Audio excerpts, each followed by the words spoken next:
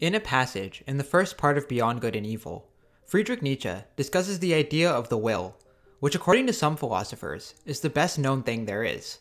Arthur Schopenhauer in particular claimed that the will was one of the fundamental constituents of the world.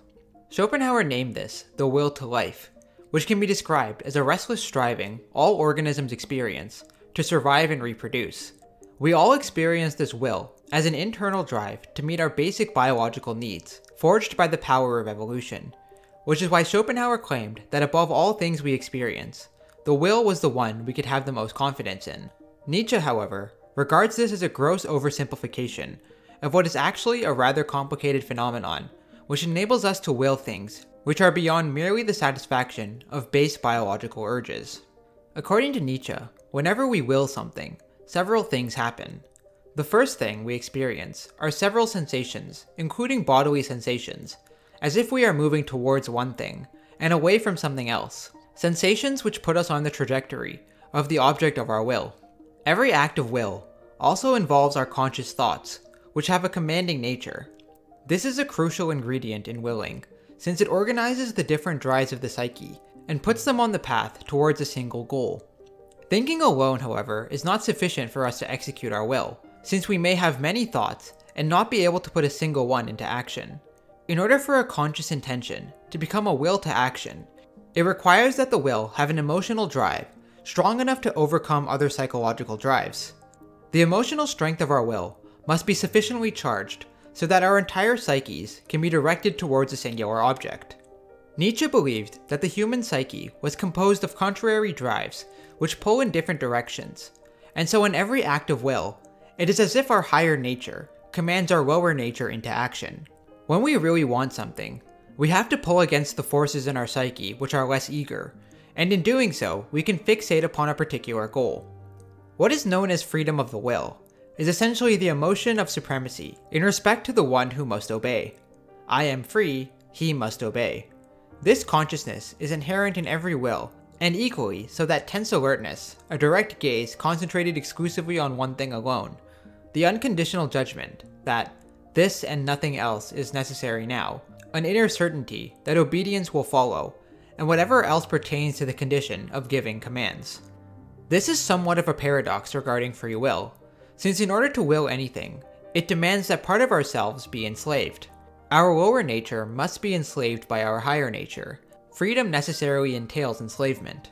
A person who wills commands something within himself which renders obedience, or which he believes renders obedience. Nietzsche calls these contrary drives which need to be commanded underwills or undersouls, and conceptualizes the psyche as a social system composed of multiple undersouls.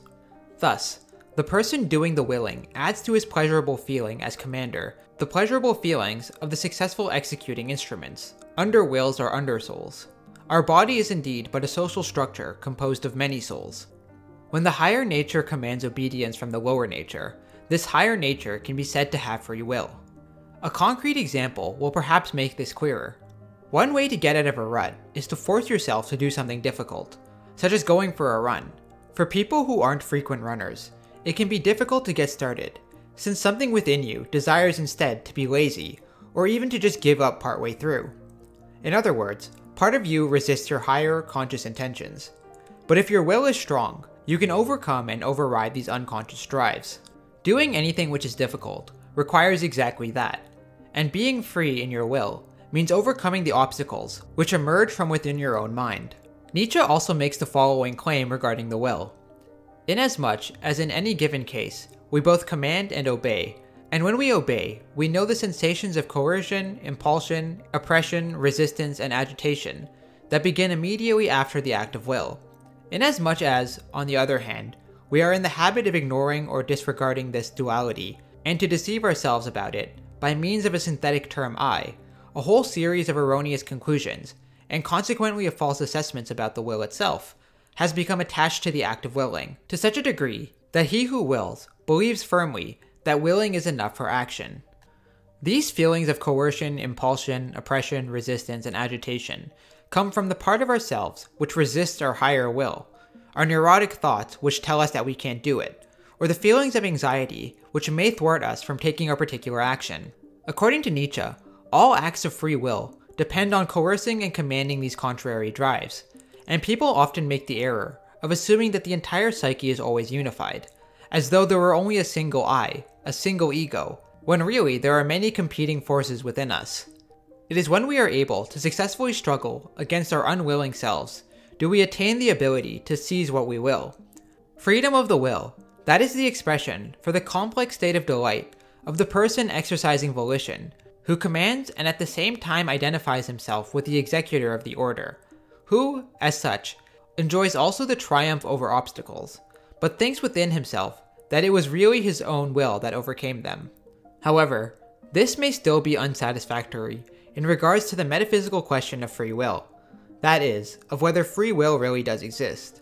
In Nietzsche's opinion, free will belongs to the category of concepts which humans have invented for themselves, and is in reality mythological. This at first seems at variance with everything we have just discussed, but surprisingly, Nietzsche also regards the opposite of free will, namely the unfree will, to also be a fictional concept. The unfree will is mythology. In real life, it is only a matter of strong and weak wills. Nietzsche doesn't believe in free will in the typical sense, but he also doesn't believe in its opposite, that of being unfree. We are free within certain confines, but the stronger wills are able to overcome the constraints which arise from within themselves, whereas weaker wills are essentially ruled by these constraints, the so-called undersouls. Nietzsche's ideas about strong wills versus weak wills gives us an idea of how he understood human psychology, and what he believed was necessary in order to accomplish any difficult feat, whether it is writing a book, starting a business, or kicking a drug addiction. The first obstacle is always ourselves, our neurotic states of mind and bad habits. Mastering the psyche means forming a center point to which the rest of the psyche is subordinate, and if our higher nature reigns, then it has successfully imposed its will upon the rest of the psyche. Even if the unconscious tries to thwart us, those with strong wills are able to push themselves against its influence. It is important to keep in mind that Nietzsche never claimed his philosophical standpoint to be truth per se. Instead, he believed that the purpose of philosophy was not truth, but rather utility. The key thing about Nietzsche is that his writings are potentially useful, regardless of whether or not they are true. Nietzsche's goal was to facilitate the growth of free spirits, people who decide their own values, without merely conforming to societal expectations, and his point about free will seems motivated by furthering this goal. In this sense, I agree that Nietzsche's writings can be helpful, especially whenever we want to go beyond our basic instincts and preformed habits, to achieve the truly remarkable.